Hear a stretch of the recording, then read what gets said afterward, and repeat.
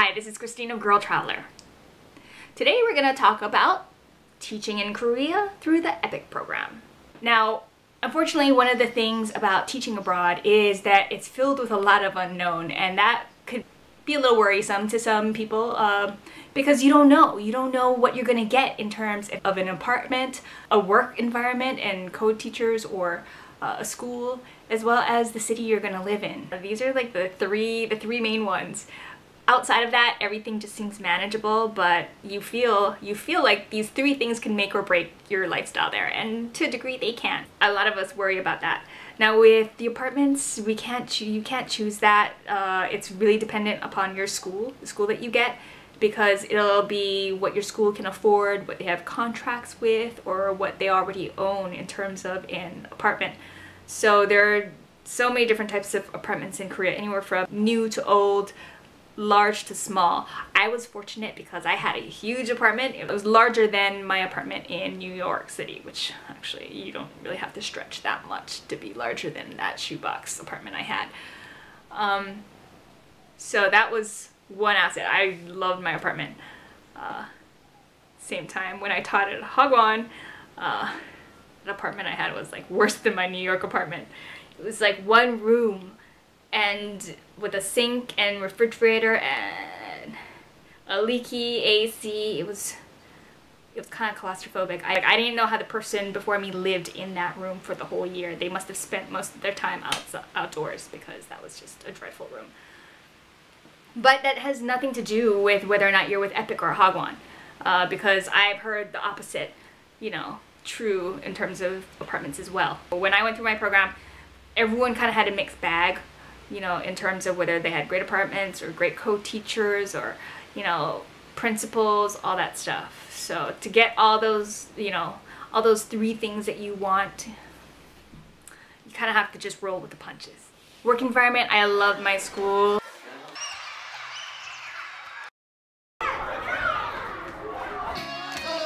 I didn't have such a great relationship with my co-teacher though, and that was not to my advantage, because it's your co-teacher that's gonna help you. It's kind of like your host to the country. They're gonna help you with the cultural things, as well as help you set up your apartment and your bank account and all that stuff. And my co-teacher wasn't really helpful, so I kind of had a hard time going through that. But fortunately, I knew expats in the same city, and they were really helpful to me. And like, there are times that I go to them and go with them and their co-teacher to do things. City.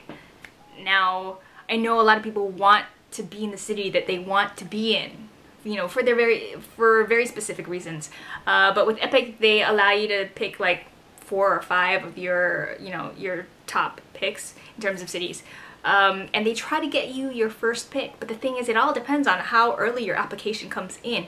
If you're going for a city that is really popular and has like a few positions, then it's all about how early you get your application in.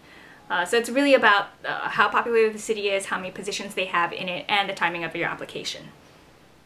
If you are interested in teaching in Seoul, which a lot of people are, then you're actually gonna have to apply to SMOE, which is not EPIK, but is kind of like a sister of EPIK. And the requirements there are a little different. They're a little higher than EPIK is.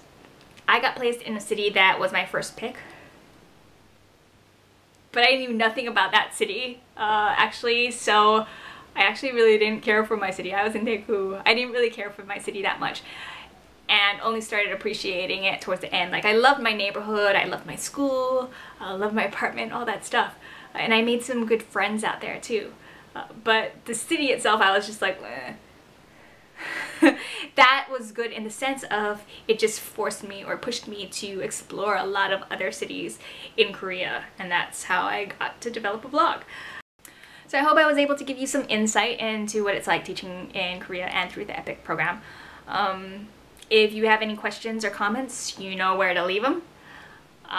Check out my description box below, because it'll have some, some information and a link that'll shoot you out to my website.